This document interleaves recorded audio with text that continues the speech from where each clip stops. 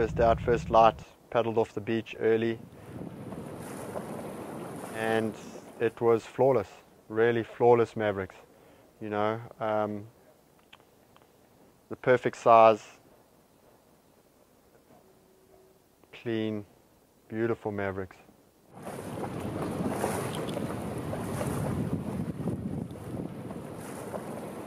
The period in a swell, you can tell straight away when you get out there. A 20 seconds swell period is, there's so much more water and thickness in the waves.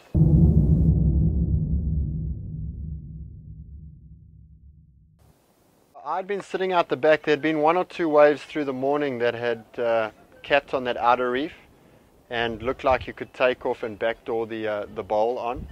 So I'd gone and sat kind of deeper and further out, waiting for that wave again, and it didn't really come for about half an hour, 45 minutes. So I lost a bit of patience, and I paddled in a little bit, but I was still deep, and then that's when that wave came.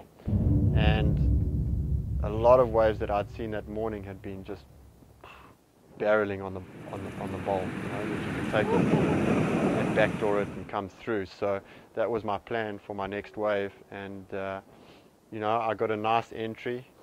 I wasn't too late. I got on the rail early, and I really just laid it over on the rail and tried to, you know, not go to the bottom, kind of stay high on the face and do my bottom turn high on the face so I could come up and drive through the bowl.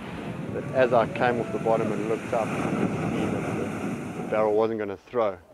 It was kind of, you know, getting a little bit tight on the top, and because it got tight, I probably wasn't going to get in there. And I mean, the last thing you want to do is take a lip on the head on a 25-foot wave at Mavericks. So at the last second, I had to kind of straighten out and try to get away from the lip. Instead of pulling in, I had to kind of, you know, go out into the flats. And for a split second, I thought, oh, I'm going to outrun the lip. But as I looked back, I could see it coming, and no, it was going to connect me on top of my board, which would be the worst place to be.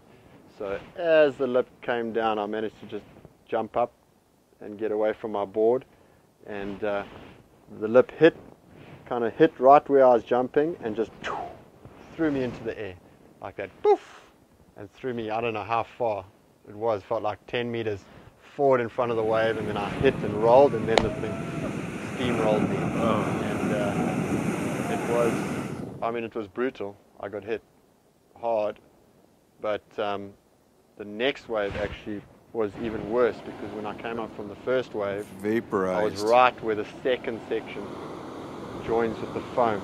So you get the peak, and then you get the second section. It all comes together there, and that I was right in the apex of that. Like, managed to get a quick breath, and then just took that second wave on the head, and then took the third one in the apex of the third bowl, and the fourth one in the apex of the fourth bowl, and eventually just got washed past Mushroom Rock and I was into the lagoon, eventually into the clean water.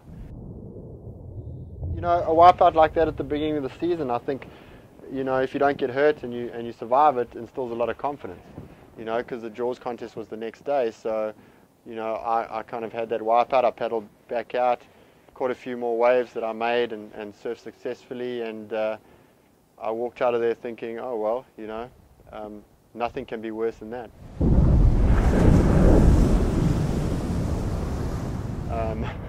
You know, yeah, I mean, that instills a bit of confidence. Even though it was an unsuccessful ride and I got pounded, it gave me a lot of confidence going into the Jaws event.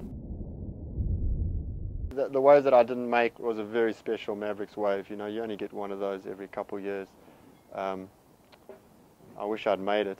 I mean, you know, that could have been the ride of a lifetime if I'd made that one.